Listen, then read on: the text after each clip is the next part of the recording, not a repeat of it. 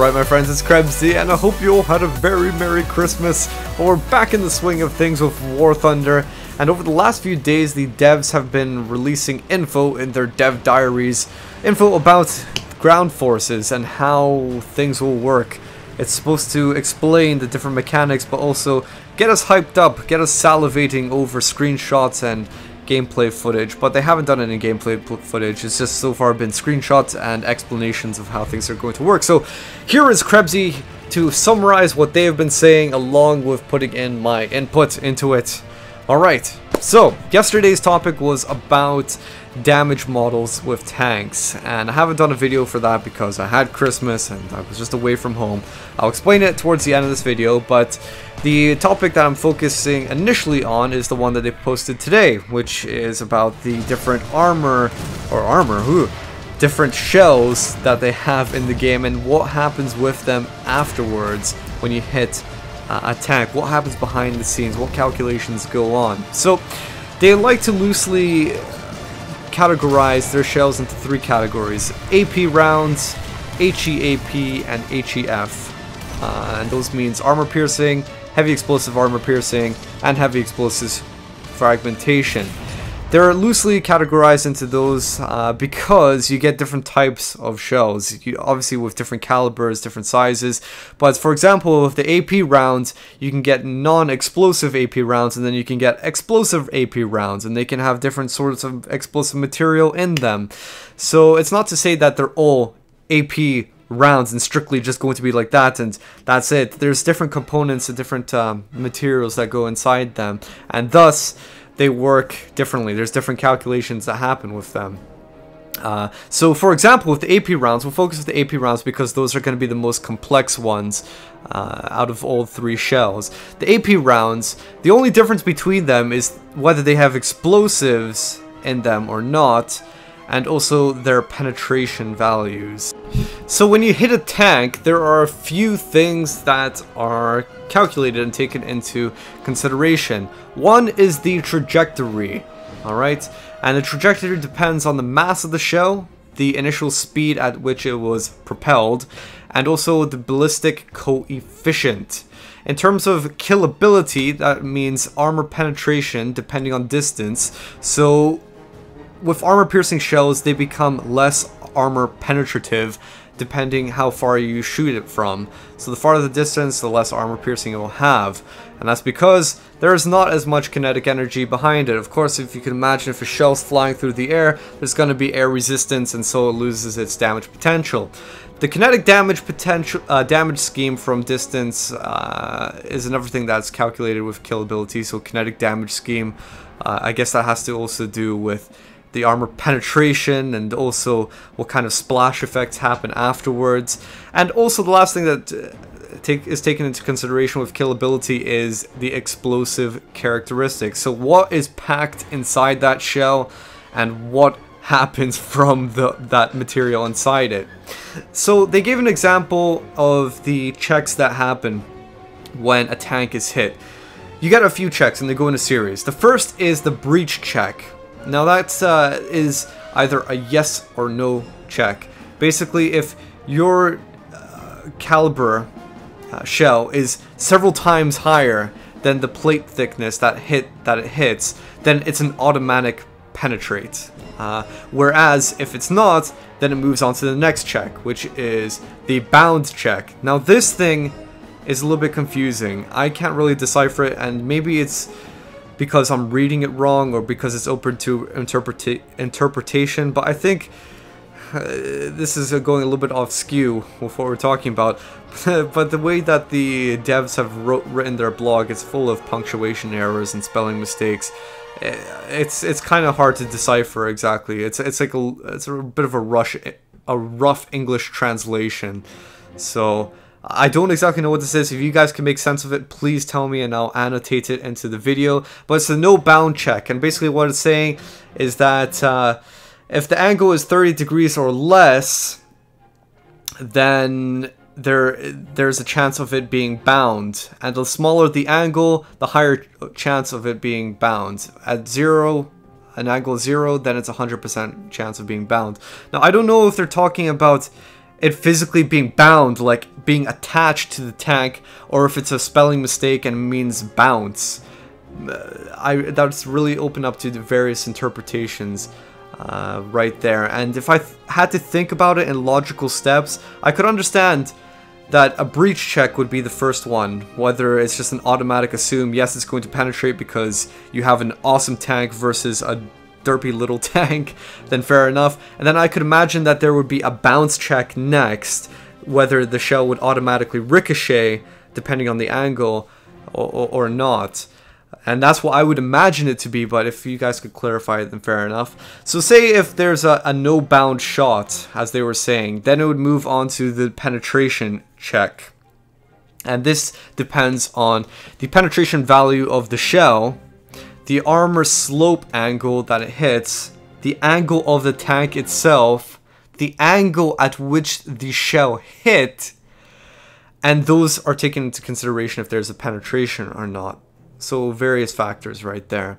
No penetration, if there is no penetration, and there's explosive component inside the shell, then the shell will explode onto the exterior of the tank, on the armor, and it'll cause attachment damage.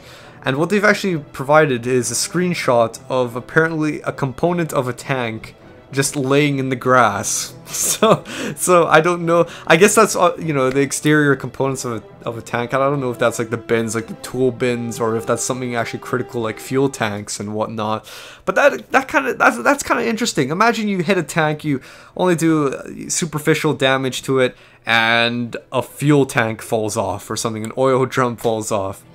Could that affect your tank at all? Well, it's kind of interesting that they're doing this, because, you know, a world of tanks, everything is just an HP system.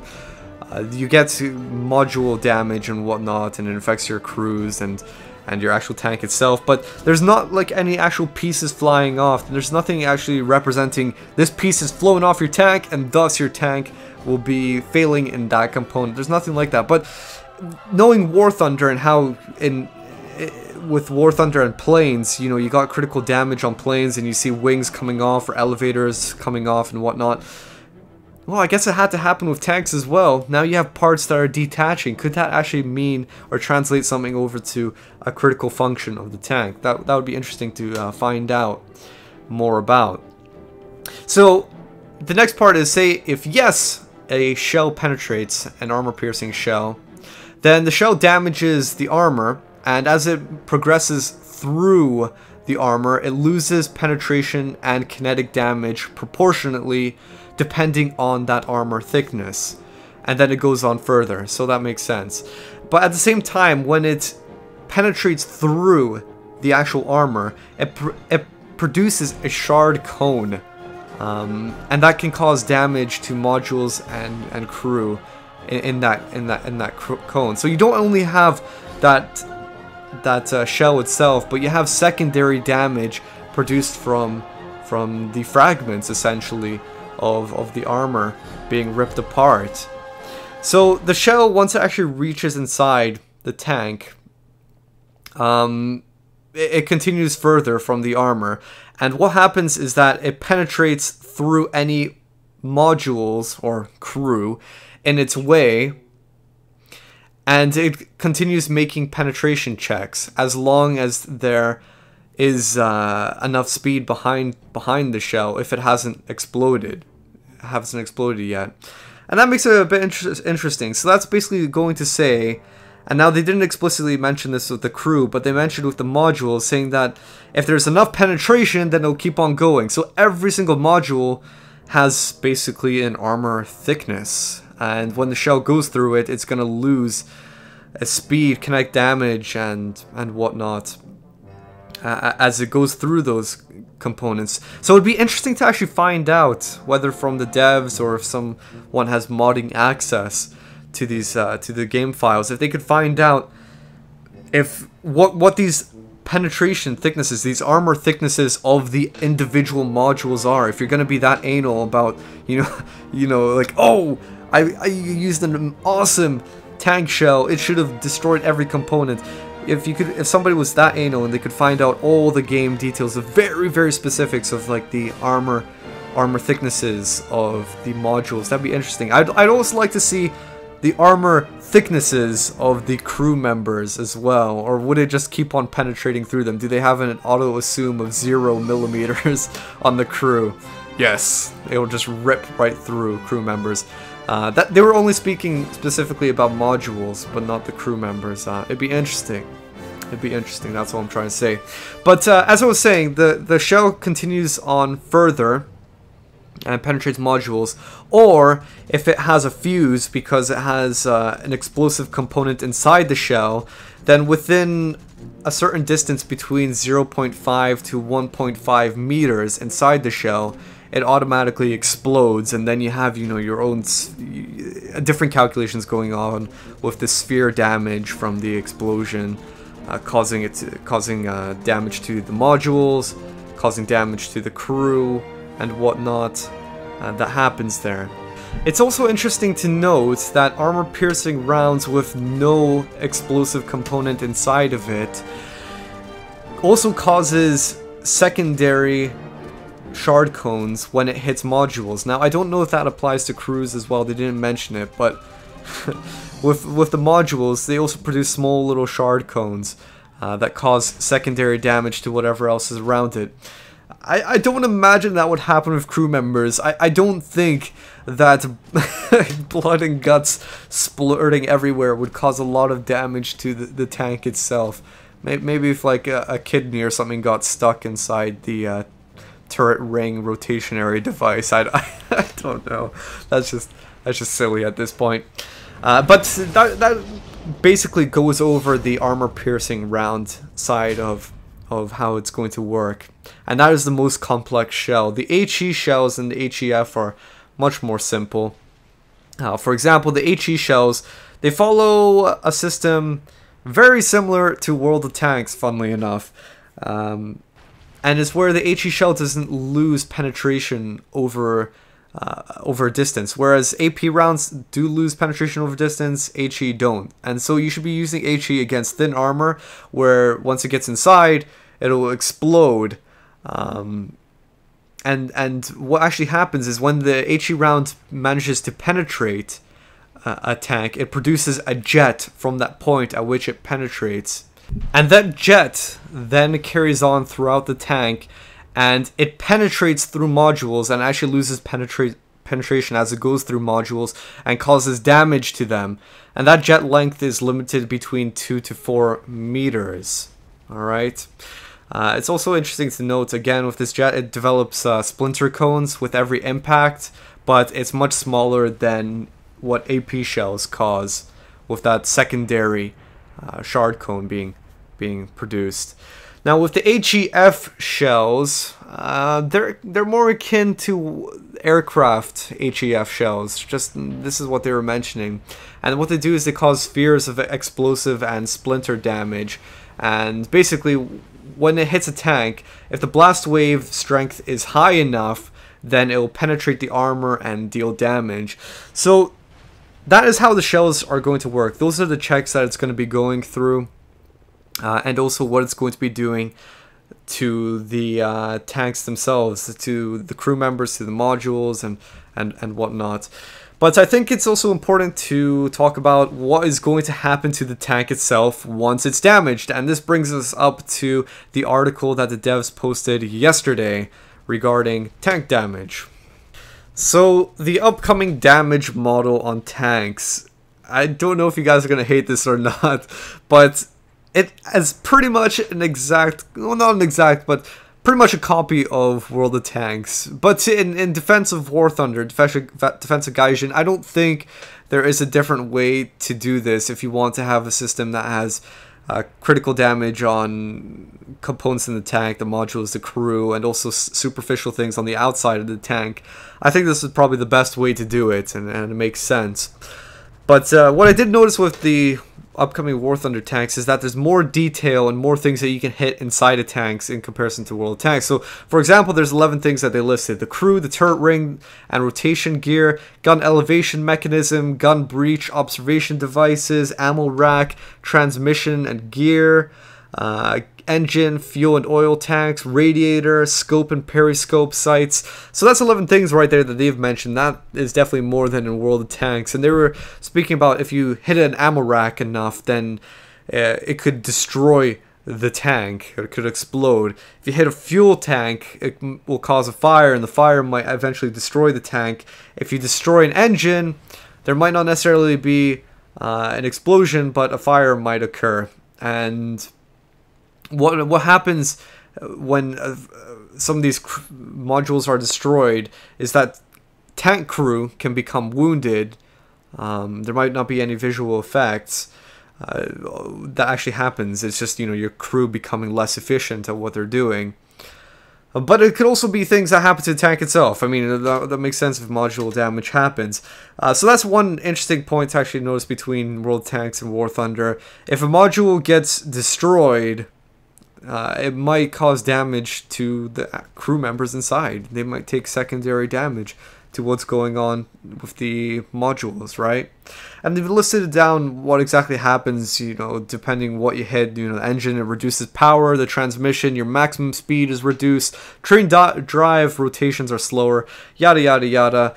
They also brought up some different things of, you know, the gun elevation mechanism. Yes, you can damage that. I mean, World of Tanks doesn't really have that.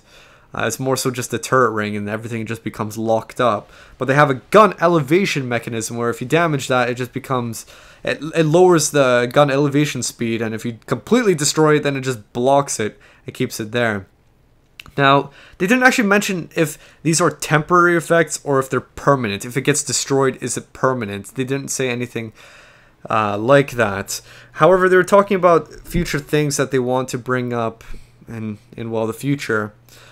Including crew damage model improvements and temporary penalties. Maybe that's what we were talking about just now. They were talking about tank machine guns. So rather than just having them as placeholders, just something an added, you know, effect essentially on a tank, maybe you'll be able to actually do something with them. You know, shoot down planes if they're coming in close. Might be something that you could do. They're planning on adding in tank fire extinguishers. Oh my gosh, World of Tanks. I know they would have had ones in real life, but when you just first see these things, it's just like, wow. Yeah, it's looking like World of Tanks a little bit. There's also going to be armor protection modifier, so depending on the armor that your tank is made of, whether it's rolled or cast steel, medium or high hardness.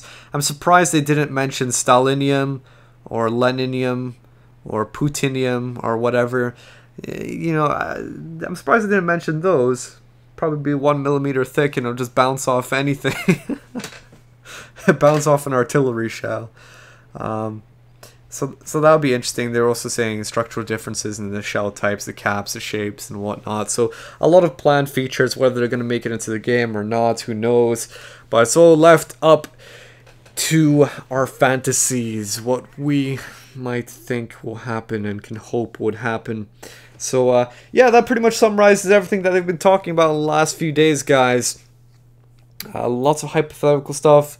Good to see that they have thoroughly thought out these things. And I'm looking forward to it. That's all I can say. So, hope you guys enjoyed this, and until the next video, this is Krebsy, and I will catch you all next time.